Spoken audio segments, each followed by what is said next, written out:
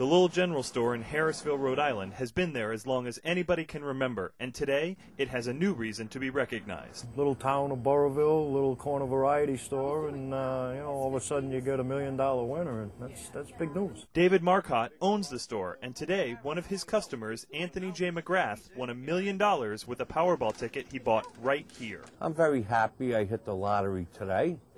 About time. Every morning, Anthony comes in to buy a paper and a lottery ticket. And this morning, the store's manager, Diane McNamara, was there to greet him. Anthony came in and checked his ticket at the ticket checker and said, I think I won something. First, I crumbled it up because I thought that it wasn't a big winner. I thought it was maybe a $2 winner or whatever. And then when it said he had to take it to the lottery, I gave him his ticket back. This retired truck driver had matched the first 5 numbers and had purchased a power play option which multiplied his winnings 5 times. To find out just how much that was, he took his ticket to the Rhode Island Lottery headquarters. The lady says to me, "You're a millionaire."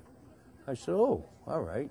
Anthony says he was recently diagnosed with leukemia, and even with that challenge, his first plan for the money is to spend it on those closest to him.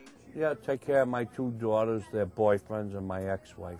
He is also planning on making a donation to the Amos House in South Providence where he volunteers. And holding his $680,000 check, Anthony has all the confidence in the world that this isn't just a fluke. You'll be back here next week when I hit the 67 million Saturday night.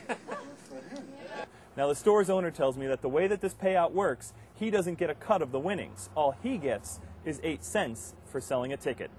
For WPRI.com and FoxProvidence.com, I'm Dan Haggerty.